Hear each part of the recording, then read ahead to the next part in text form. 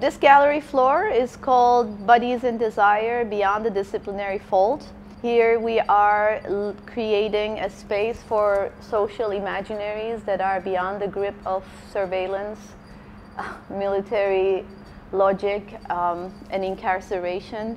This is where we look at plural bodies and hybridity of pleasure and desire beyond the disciplinary logic that is imposed upon the mind-body relations. You will see quite a range of aesthetics from resistance to US imperial politics in the region, in Asia, but also in Latin America. At the same time, you will be looking at punk aesthetics and queer culture across the spectrum as they resist the disciplinary formations in heteronormative and technocratic societies. In this corner of Gallery 3, we have the works of Cecilia Vicuña and Sang-Ho Lee. Cecilia Vicuña is a Chilean artist and poet whom many of you would know. It is a great honor for us to present 3 bodies of work by Cecilia Vicuña. These are paintings by her which she made very early on when she was in London. She took exile after the dictatorship of Pinochet, and in response she began to paint. She began to paint about solidarity, about military repression, and the continued trauma for the Chilean people under years of dictatorship, under years of economic hardship. Many of these paintings were damaged, were lost. Cecilia refers to herself as an abandoned figure, and it was in poetry that she sought refuge. She sought companionship with artists, with allies across the world. And it is in recent years that a lot of her work has been coming back to life, that she has been revisiting and reinvigorating with young people from across the world. Young feminists and activists in Chile and beyond have been using her poetry and her performative ethics as part of their work. Sang-Ho Lee is a Gwangju-based artist and painter, very connected with the Minjung tradition, realist painting through narrative style, evoking the aspects of militarism, looking at Buddhist iconography, but again, the way that it is entwined with violence in earthly life. You see the Bodhisattva, you see an armed militant, you see a mother and child, the familial bond, the militaristic bond, and the arms of the Bodhisattva inviting refuge, inviting protection. American imperialism, American intervention in Gwangju during the uprising and later on, anti-nuclear efforts, efforts towards peace building as he was part of several protests. So many of these paintings are also used as activist posters. They've been used at protest sites.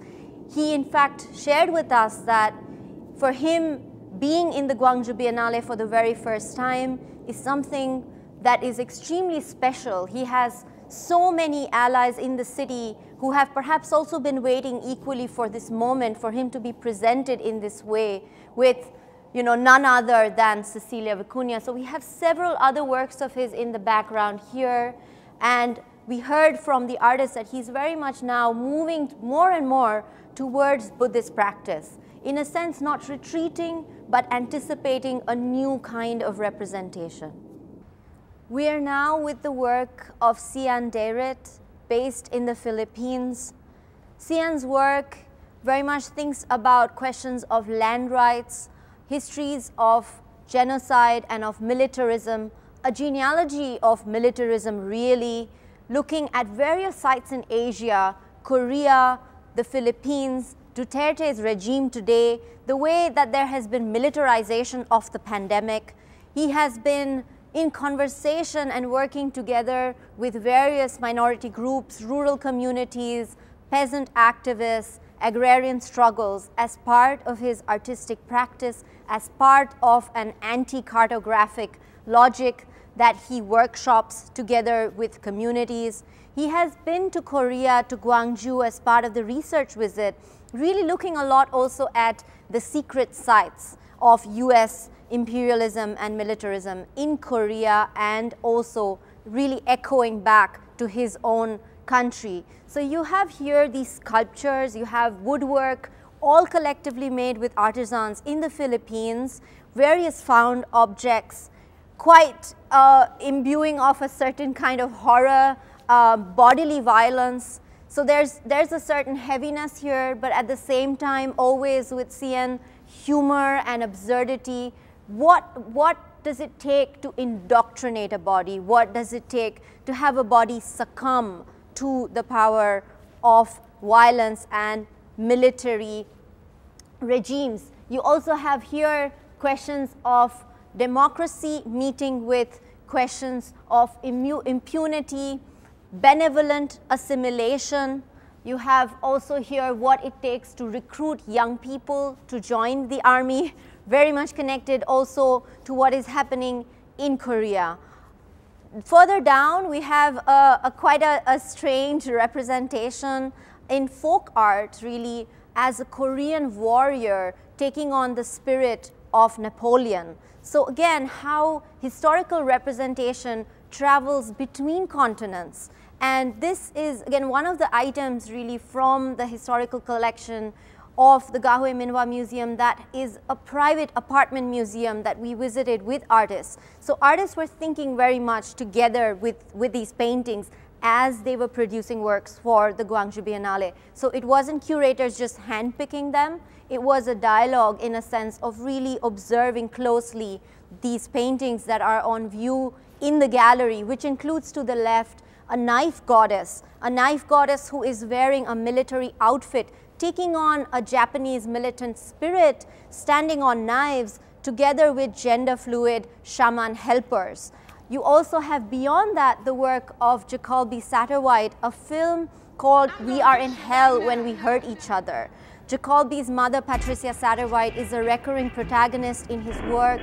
She suffered from schizophrenia. She made sense of the world through drawing, through inventing apparatus, really thinking about a fantastical world for home shopping networks in a way to survive as a black woman from a lower class, struggling as blackness takes on a new kind of voyeurism, a new kind of avant-garde presence, centering once again Jacoby's body as a queer black body, dancing his way into a future where radical blackness takes over, where cyborg fembot bodies take over, take center stage, and are dancing in landscapes digitally simulated as well as natural.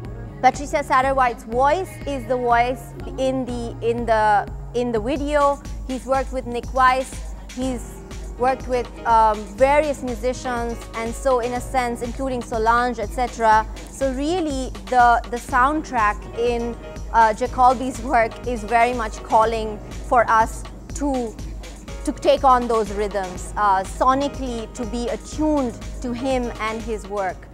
Also beyond here, we will walk towards the work of Candice Lin. Candice Lin has been working very closely with Daphne Ayas and Michelangelo Corsaro from our team, really without having come to Korea for the Biennale, developing a work that looks into the demilitarized zone as an accidental natural preserve. So you have this curtain very much operating as this kind of engineered border that opens and closes. The curtain itself reflects the animals and plant life that are entwined, are hidden within this militarized, demilitarized zone in the Korean landscape. To the left, you have the work of Sahej Rahal with Bashinda, a mythological character that he develops as a part of virtual world building, spinning together the machine brain and militaristic logic, the way that Hindu mythology is used for fascist purposes and weaponization. You have in front of that the work of Imo de Madeiros, the voodoo knots, really cosmonauts that are covered with cowrie shells, determining also the question of cosmology, of black futurism, of militarism, and African economy and its exploitation. Behind as well, you have the work of Patricia Dominguez, which is a totem that we show. Her work continues to be shown also at the Yangnam Mountain in the art polygon, but this weeping totem is reflecting on the way that militarism brings us towards ecological precarity and where indigenous futures are torn apart, yet the totem is also speaking back, speaking into a future, hopefully moving us forward, shuttling into a direction where sovereign worlds will manifest. We had invited about 20 artists to join us to on-site visits, travel together and study together various aspects of the Korean art scene, but also visual culture scene. So we've done visits to collections, we had discussions with shamans and scholars of Jeju massacre as well as the Gwangju uprising. We've visited several civic initiatives, whether it's the May 18 archive or the Mother's House or various temples like Baekhyangsa Temple with our participant Jong Kwan.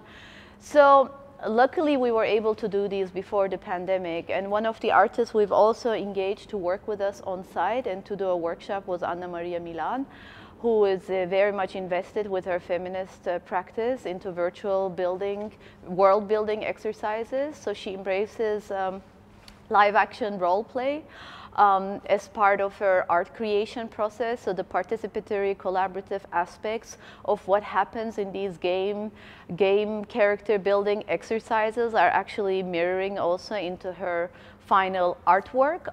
For that, we had invited her to come, and she collaborated with several feminist online gamers, as well as framers, a well-known collective from Korea, to develop this game. And together they sat down and sketched for a week various scenarios and scripts and had role play opportunities and worked with various characters. So the game that you see actually as part of our Gallery 3 is that Min is now playing from Barnum, is also a wonderful collaborator we've been engaged with for the last 2 years, is a manifestation of that. In front of the beautiful new window we also were able to open up in this building through grit and perseverance. So here we are entering Vaginal Davis's installation. She's a seminal figure, of course, when it comes to a discussion of punk aesthetics and refuge in chosen kin and radiant love. Here is her work that we were able to create actually in collaboration with a local bread, which I feel will be in many ways the heart of the exhibition, with this incredible bread Madonna. And here you can actually see some of her paintings that she's done in reference to many ancestors in nail polish. This is where you can see her entire engagement, especially in LA, where she grew up in the suburbs, especially how she's been shaped also by the Koreatown aesthetics, which is very important to her. And out of this room, we're actually arriving now to Kang Seung Lee's incredible archive that he's initiated to capture and record also the histories of queer culture through magazine covers, through zines in Korea. He's based in LA, which connects also very nicely to Vaginal Davis. And Kang Seung Lee actually combines also this archival initiative, which is still in its growth. It's in its first years of beginning, with some of his works as well in this section.